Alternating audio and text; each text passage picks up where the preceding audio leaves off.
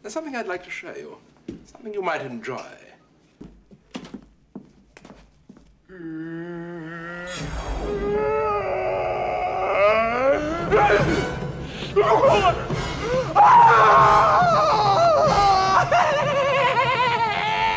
Something wrong, Mr. Ventura?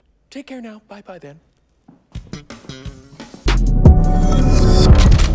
What's up, guys? It's your boy Benny. What have I been telling you? We are powerful. We are so much more powerful than they ever want to admit. We are legion, and we can crush the largest brands in the world just by saying so, just by going out and doing, just by bringing a little bit of attention to the fact that some of these brands are deeply predatory, are truly, truly malevolent and evil.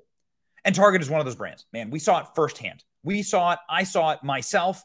This brand is a trash brand. And for the first time in 6 years, Target has posted a quarterly loss, saying that their Pride Month was an absolute disaster. Target said that its quarterly sales fell for the first time in 6 years. That's all the way through COVID. Through COVID, they didn't have a quarterly loss, but now they're having a loss because of us. We are powerful. We are the killer of brands. If you F around, you shall find out. The result of consumers' negative reaction to its spring Pride clothing collection that featured tuck-friendly swimwear and LGBTQ-friendly gear, alphabet-friendly gear for infants and children. Target CEO Michael Fadidl addressed Target's disastrous rainbow-clad collection in an earnings call on Wednesday, saying traffic and top-line trends were affected by the reaction to the Pride assortment. Wow. So he had to be forced to say it. Sales at stores and digital channels open for the last year fell off 5% from a year earlier, according to Target's Q2 earnings released Wednesday. The digital sales slipped 10%. Fadidly said on the call that retailers couldn't quantify the impact the Pride collection had alone on the comparable sales. They haven't had a drop in sales since 2014. Think about everything that's happened since 2014. Barack Obama was president. 2014. Jeez. Wow. So this was the Pride collection. I did a series of videos on this. Thing was absolutely abhorrent, horrendous, terrible, hideous. Target is now weeping because of us, and it's beautiful. Comparable sales down 5.4%. That is well below estimate for a 3.7% drop. Also the first decrease since 2016. Look at that collapse right there. The retailer says discretionary categories again weak, while food, beverage, essentials, beauty, those frequency categories, those were stronger. Digital sales down 10.5%. That's the third straight quarter of declines and the worst performance since Target has been giving this number. Inventory fell 17%, and lower markdowns did help to lift gross margins. Operating margins also better than expected, but at 4.8%, that's about half of the level where it was 2 years ago at 9.8%. On a call with media, Target CEO Brian Cornell pointed to macro pressures, including inflation, for tempering sales, but also, quote, negative guest reaction to our Pride collection. Hell yes. He also continued to say negative reaction to our Pride assortment and added, after adjusting mid-quarter to address safety concerns, the business recovered steadily in July. Oh yes, safety concerns. So you had to go see it while it was out. You had to go see it. All right. So I just wanted to show you some of those charts to show you how powerful we actually are. This is the Target ticker right now. This is a year to date.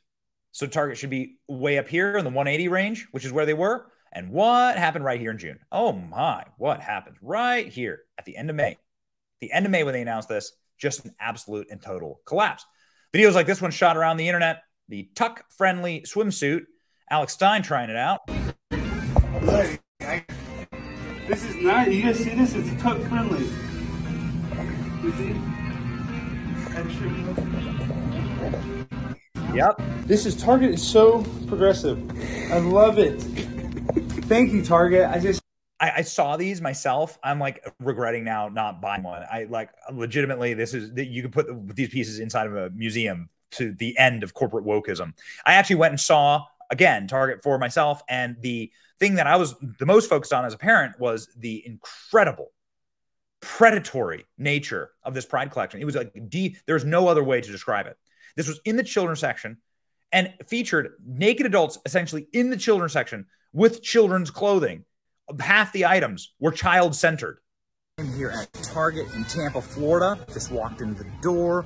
You've heard that there's a backlash and the Target has some real changes to their very aggressive Pride display this year, and you have been lied to, actually, because right here at the very front of the building, there you go. There's your little toddler mannequin. Gets back. Check this out. So they've also have toddler gear. One of these for literally 12 months. That's what that is. So incredibly well-deserved for Target. The sales slump has now cost them $14 billion. So a lot of people like to brag and say, what do you mean go woke, go broke? Give me an example of going woke and going broke. Well, here's your example. Bud Light will also never recover. And these are two of the biggest brands in the world, Bud Light and Target. So yes, we are powerful.